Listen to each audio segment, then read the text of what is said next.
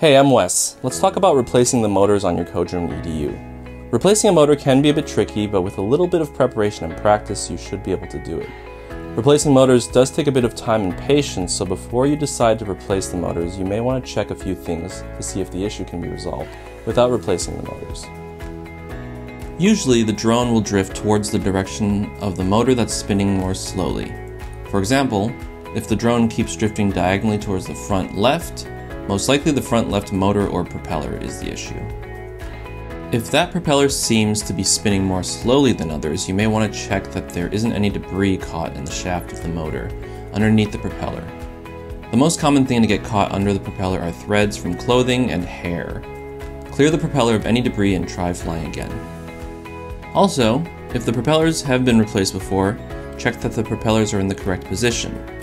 Check out our video on replacing propellers where we break down the differences between clockwise and counterclockwise propellers. You can also try trimming the drone to see if it fixes any drift that may be occurring with your drone, which is also covered in more detail in another video. If even after trying these things you're noticing that the motor isn't spinning or it's spinning much slower than the other motors, it might be time to replace the motor.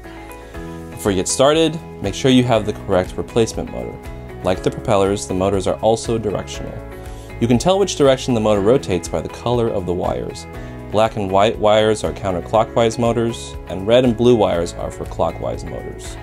So make sure to match the wire colors of the motor you're replacing. You'll want to start by removing the 6 bolts on the bottom of the chassis, using the screwdriver included in your kit.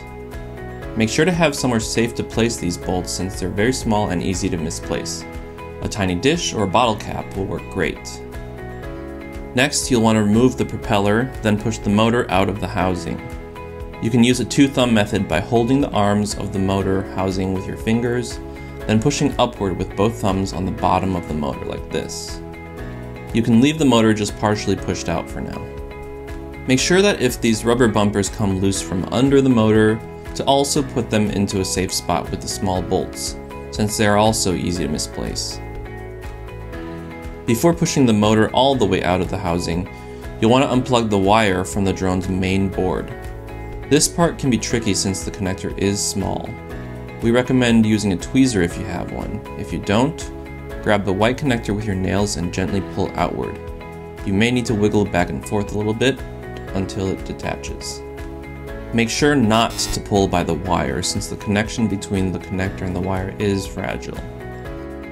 Then you'll want to pull out the wire from the arms of the drone. There are a few lips in the arms holding the wire in place, so just pull the wire out from under them gently. Lastly, you can pull the motor out from the motor housing entirely and thread the wire out. For the replacement motor, you're basically going to be doing the reverse of what you just did. First, check that the wire colors are matching between the motor you just removed and the replacement motor. Start by threading the connector of the motor through the housing. Next, you'll want to insert the connector into the connector socket on the drone's main board. Make sure that it's facing the correct way. You'll want the side with 2 tabs and some exposed metal to be facing upward, not the side that's flat. You should be able to feel it slide into place once you've inserted the connector fully. Push the motor into the housing so that it stays in place. Just make sure that the wire is also not caught along the sides of the housing. If the rubber bumper under the motor did come out, make sure to place it back before pushing the motor into place. Along the arm of the drone, you can push the wiring into the lip of the arm by just pushing it in with something thin with a point, like the tip of a pen or tweezers if you have them. Next, you'll want to thread the wire around where this bolt is on the main board for the front motors, or through this groove if you're replacing a back motor. This is just to keep the wire placement clean. Just copy where the wires of another motor is placed if you want a point of reference. Put your propeller back and do one more check to make sure it's the correct propeller. Tuck the antenna in if it managed to come out, which is this white wire right here. Now, reattach the bottom chassis, and you're done. Make sure to do a test flight of your drone afterwards to make sure the motor is working as expected. Like with the propellers, you may need to do a little readjusting and trim your drone a bit to make sure its flight is stable again. With a fresh motor in place, hopefully you're seeing an improvement in the flight now. Replacing motors can take some time and practice to get right, so take your time. If you've got any questions, feel free to reach out to us at help.robolink.com. Happy flying out there.